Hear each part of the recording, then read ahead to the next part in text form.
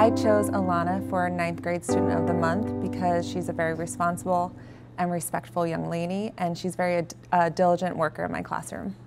Alana is always striving to be a better artist, an improving artist. She's always asking for help in terms of ways that she can improve as an artist.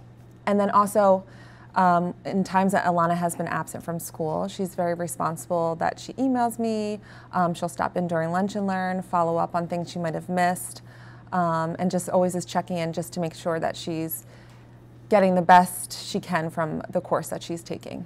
Alana is very passionate. She's also very thorough in what she does in and out of the art classroom. And she's very friendly and outgoing. Like, one thing I love about Alana is that she will talk to anybody and everyone, especially in my classroom space. She loves talking to different people and meeting new friends. She's very open and outgoing, and I love that about her. So this is Alana's first year at Lenape, and just in my class alone, she makes a big impact in here because she always is willing to help other students that have questions. So there'll be a student she might not even be friends with outside of the classroom. They might not get a concept or a technique that I might introduce, and she's willing to show them or simplify it in her way to make sure that they understand or grasp the concept. I would say Alana has a strong voice. People listen to her, especially in my classroom. She can command an audience, and she's not afraid to speak her mind.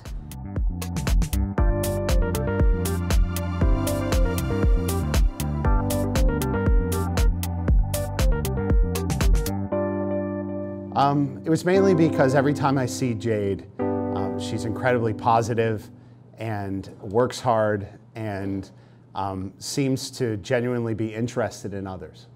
Well, I mean, that positive attitude is related to it. She smiles constantly and seems to really mean it. You know, she seems to actually be happy to be in class, to be in the hallway, to be with her friends, wherever she is.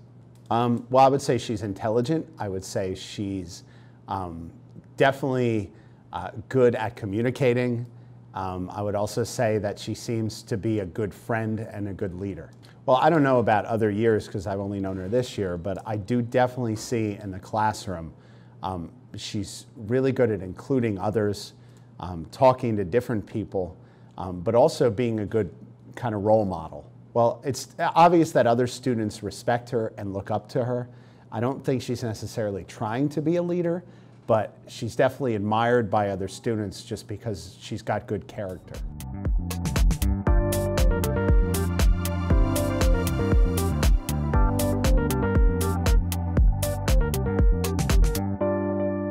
Julie's been a member of the JRTC program for almost 3 years now, and it's been amazing watching her grow from the young person that she was when she entered here out of Harrington to where she is now as a key leader within our program. Julia volunteers for everything, whether it's community service at the Fall Festival or as part of our academic team to compete against all the other JRTC programs throughout the world. She's also a key member of our drill team and is a member of the Raiders. Despite any type of challenge she has with physical fitness, she has grown immensely and pushes herself through the limit. Caring and reliable. There's no doubt that she cares for JRTC program, her fellow students, her teammates. She's never worried about being the hero. She just worries about helping others. And reliable, whether it's coming in during the summer to help the program grow, or cleaning up the classroom, or making sure we do our best, I can count on Julia. Well, she sets the example. Every day, she can prove that even a quiet person such as Julia can have a big impact on others. She's always there, like I said before, helping out, volunteering, and being selfless every day. Building upon everything I just told you, again, she is not afraid to get involved. She's not afraid to lend a hand, and she gives wise judgment and decisions at all times. I know I can count on her.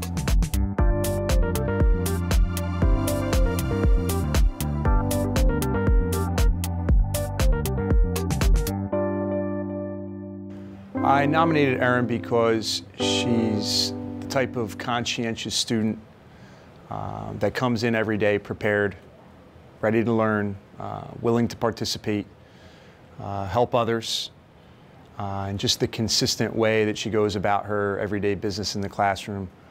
And as I've gotten to know her, I've learned more about her as an individual, what her interests are, and how much she contributes to the Lenape marching band, and playing the percussion in the school play and those types of outside activities. Outside of what I just mentioned, you know, a lot of those characteristics came into play, but I think an area where she's really grown is my pushing her to kind of come out of her comfort zone a little bit, willing to kind of extend herself and take a risk in the classroom and answering questions, helping others, whereas I think her normal disposition in the classroom is a little bit more reserved. So she's really grown in kind of taking those risks to help others, to offer her own insight. Again, I mentioned some of those traits, the conscientiousness, the hardworking approach that she takes. You know, to go beyond that, she's very friendly. I noticed that she has a lot of friends. She's always helping others and greeting people with a smile and a hello. She's courteous, she's respectful, and you know, she's a unique individual. She has a lot of different interests which make her unique. She helps other students in class from time to time, like I said, especially a few students in particular. When they miss time, she's willing to kind of lend her materials to catch them up. You know, all of her involvement in the band through the years. You know, our marching band's very successful here. The play that she plays percussion in, the play year in and year out, is really something that I enjoy attending, to see students outside of their normal student roles. So, you know, she's taken the opportunity to maximize her time outside of the classroom to really get involved, which I think most students should do. Fulfilling the obligations of a leader. I know that she's expressed how she's become a leader within the band as a senior, and you know, I know that she plans on getting into education, music education in particular. So she's taken on roles outside of school to teach students music. So we've had conversations about how rewarding that can be. And like I said, she's a leader in our classroom. You know, she models the work ethic and the behavior that I'm looking for, and that any teacher would look for.